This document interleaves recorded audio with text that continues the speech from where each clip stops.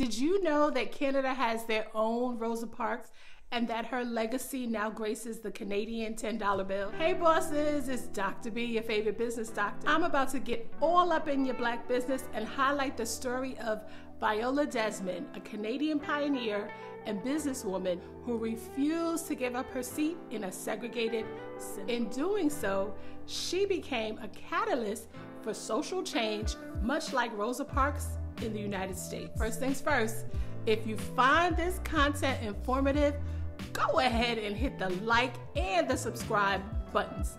Also, leave me a comment. I'd love to hear from you.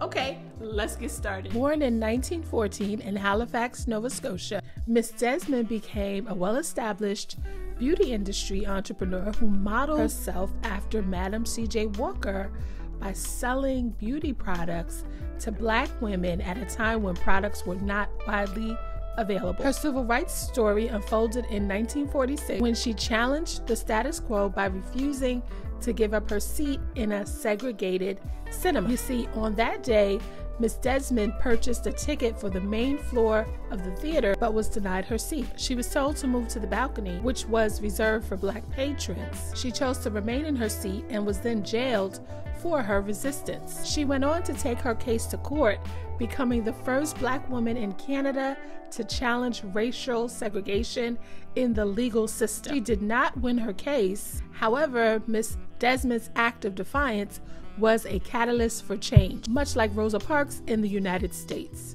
It sparked conversations about racial segregation in Canada and inspired others to challenge the unjust practices. In 2010, the government of Nova Scotia issued an apology and a posthumous pardon. In 2016, the Canadian federal government announced that Miss Desmond would be commemorated on the newly designed $10 bill. If you find stories like this informative, stay tuned for more. And very importantly, don't forget to subscribe to the channel and hit the like button.